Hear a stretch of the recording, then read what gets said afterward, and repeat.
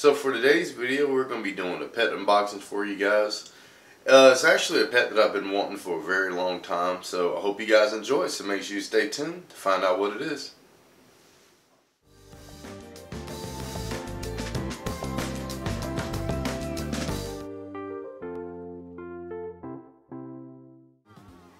Welcome back to the channel, guys. It's your boy Josue here from Josue's Exotics, and if you haven't seen one of my videos before, I make videos about reptile and amphibian care and also share my experiences that I have with my animals with you guys. So if you'd like to learn more information about reptiles and amphibians, make sure you subscribe to the channel down below so that way you can keep up with all my latest content.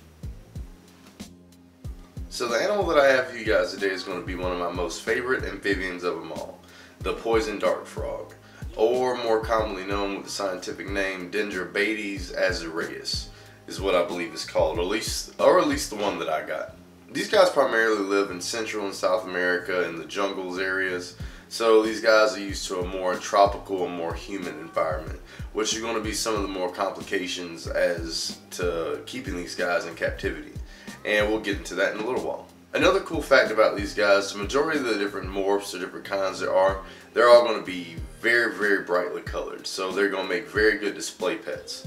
Normally they'll be black and yellow or blue or red, or they can come in pretty much all different kinds of colors. The reason being for this is the fact that naturally in the wild they are a poisonous frog, I guess you should say. Hence the name poison dart frog. The thing is with these is that they're only poisonous while they're still in the wild. It's because of the prey items that they eat naturally in the wild that causes them to produce the toxins in their skin that makes them actually poisonous. So with us keeping these frogs in captivity makes it a whole lot better for them because we can actually handle them and we're not going to have to worry about getting sick or any other little things like that. So the terrarium that I chose to go for these little guys is the Exotana Nano tall aquarium or terrarium. I bought it off of Amazon. I caught it on sale for like around 35 bucks. I'll put the link in the description down below so that way you guys can go check it out if you would like and get one for yourself. But Exoterra makes really good enclosures for reptiles and amphibians in general, and I would always recommend you get one of these, but sometimes they can be pricey. I think this little terrarium, even though it's an 8 by 12, I believe, the only thing with this is it was like 75 bucks normal price, so but with it being half off, I figured why not buy it. I mentioned before, these guys are going to need a tropical setup. Since they do come from Central and South America, it's normally a really humid environment, so the Exoterras are really good for that. But we're going to put them in a bioactive setup. That way we can make sure you have enough oxygen and moisture and other things like that actually in the terrarium for these guys, since they require such high humidity requirements. And we'll get into that later in the video. Alright, so for the first step, we got to go ahead and get our terrarium all unboxed and everything like that, and go ahead and get some drainage rocks put in. So the cool thing about these Exoterra aquariums and terrariums is the fact that they have two openings that you can go through. The top has two locking tabs where the whole top just comes off, and on the front they also have a front opening lid where you can flip down this little switch and you can open it up.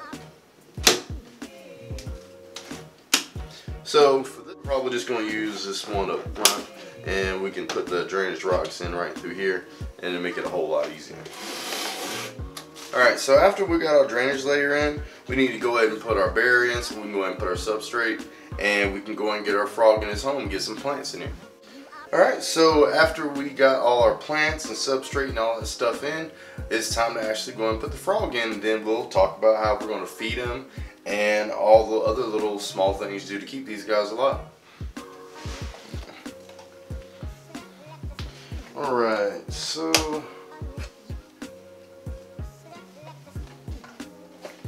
go ahead and take this little guy out.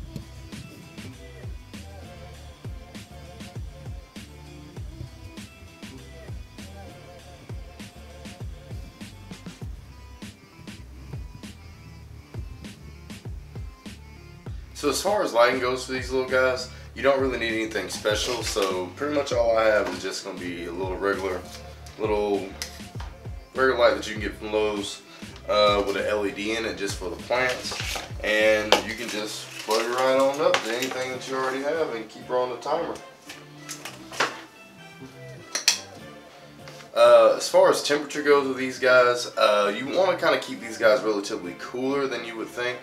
Generally the temperature for these guys is around 72 to 80 degrees Fahrenheit, which is a little bit cooler than you would, like I said, than you would expect.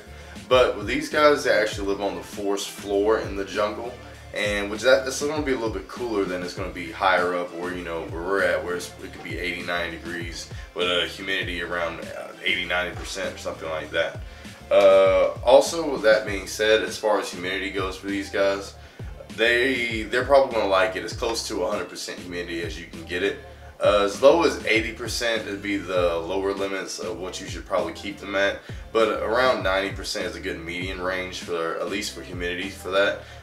What I'm using is just like a little Petco stick-on humidity gauge. It's just something small, that way I can work on building this terrarium up some more.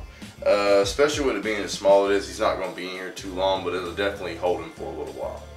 As far as food, while I was at Petco, I picked up a little bit of these flightless fruit flies. That's going to be the majority of their diet, since they're such a very small frog. There's not going to be a whole lot that you can actually feed them, except for maybe like very small crickets or something like that once they get a little bit bigger.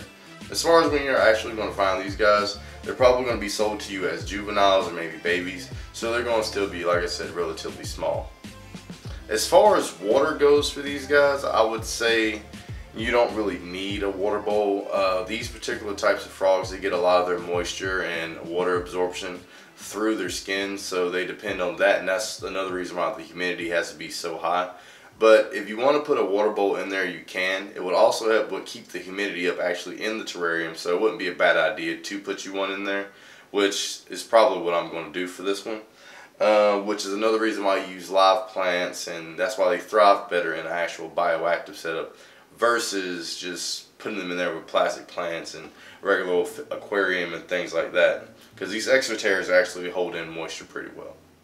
Alright, so if you enjoyed today's video, make sure you subscribe to the channel down below. That way you can keep up with all the new latest videos I got coming out. And if you guys want to see some more of my videos, I'll post some more videos on the right side of the screen over here. That way you guys can go check those out. And thanks for watching.